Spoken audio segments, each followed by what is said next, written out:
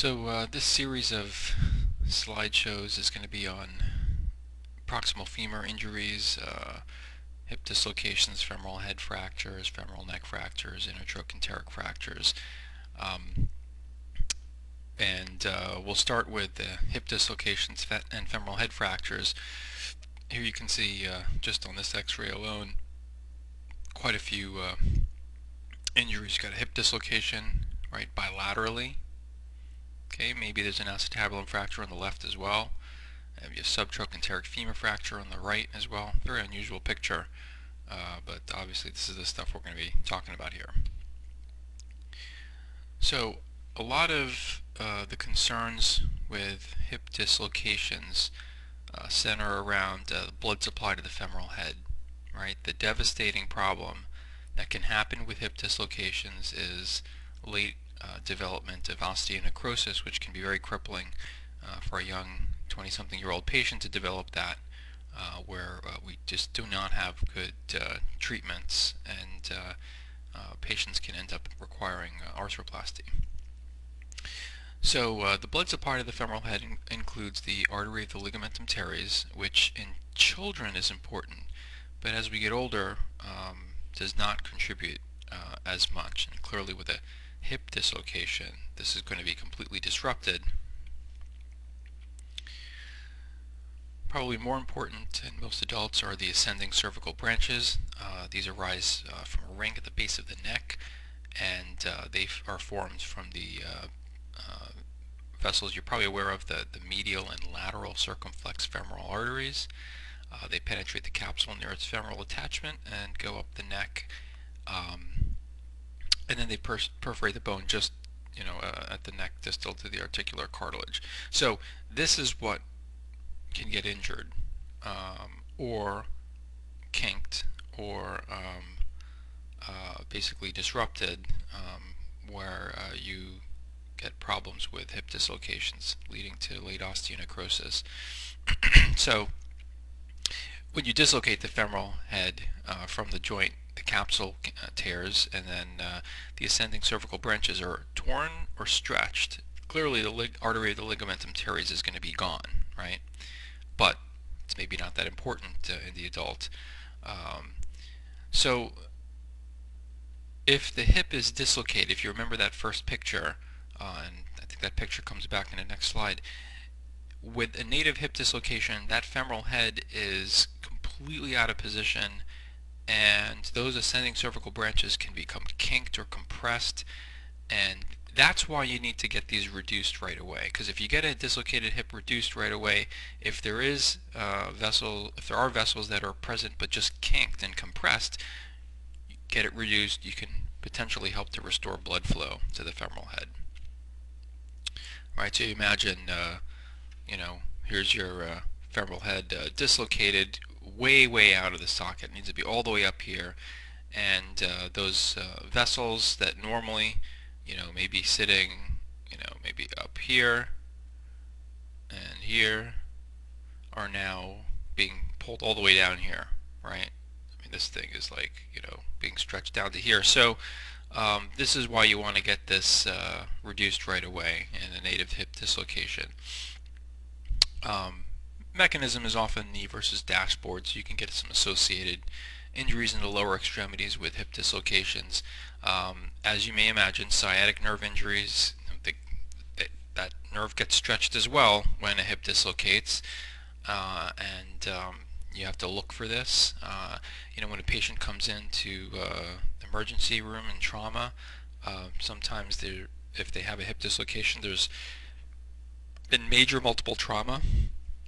And like any neurologic evaluation, make sure you get a good evaluation early on before the patient maybe gets intubated or gets a lot of medications on board, or ends up on the operating room table, and then you can't check if they had a nerve palsy or not. So if you ever have to go under anesthesia to reduce a hip dislocation, it'd be nice to know what the neurologic exam was ahead of time. Now, most commonly the sciatic nerve injury can resolve with reduction of the hip and passage of time, but not always. You can get a permanent foot drop from these. and typically the perineal distribution is affected more than the tibial distribution. So, but you could get both. So before you reduce, sometimes you might need to get additional x-rays. I mean, when you have a hip dislocation, it's an emergency. You need to get it reduced, so you don't want to go overboard with lots and lots of imaging. But occasionally, if you don't see the femoral neck well enough and you're not sure if there's also a femoral neck fracture, getting another radiograph, or if the patient's going through the CT scanner, can help to rule that out. If a patient's getting that CT scan, which is so commonly done nowadays in certainly North American trauma centers, you know, making sure that they get some cuts through the acetabulum might be helpful, again, to rule out a non-displaced femoral neck fracture. CT scan can show other things as well, such as fractures that you can't see on x-ray. Here's an example of you have an acetabulum fracture on the left involving the anterior wall. There's a posterior wall fragment that's actually flipped into the joint. So I think based on my evaluation of that CT image, that hip is not going to concentrically reduce. Now, it's important to point out that that femoral head here, okay, it's kind of sort of in the acetabulum. It's absolutely not congruent, but it's also not grossly dislocated like on that previous image with the hip completely out. Not the same patient, but so the question I often get asked is this something that needs to emergently go to the OR because it's not reduced, right? It's not reduced like this one, okay? And my answer would be probably not. You'd have to sort of see the other images and the radiographs, or maybe a coronal CT scan. If the hip is pretty much back in the socket for the most part, but not perfectly congruent, then you've probably addressed the issue of the stretching of the vessels for the most part. I mean, it's certainly off by a few millimeters or a centimeter, but it's not completely grossly out to the point that the vessels are stretched or kinked, right? So you've probably done your job to prevent AVN, I would argue, in a case like this. But you've got an acetabulum fracture with a fragment flipped in the joint. So this patient probably should be in a little bit of skeletal traction to offload the head scraping up against this fragment. And if you're a surgeon who's skilled, experienced, and comfortable managing an acetabulum fracture, if you need to open this, then by all means you can consider taking that patient to the OR and getting it all right at once. But certainly the on-call surgeon may not be comfortable doing that, and may not, in my opinion, have to do that. Okay? So emergent treatment of dislocated hips, it's something I think I've covered already.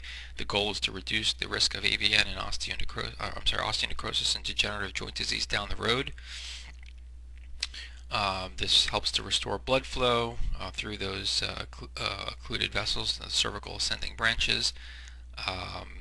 We don't have super literature about this, but the literature that is available supports decreased rates of osteonecrosis with early reduction.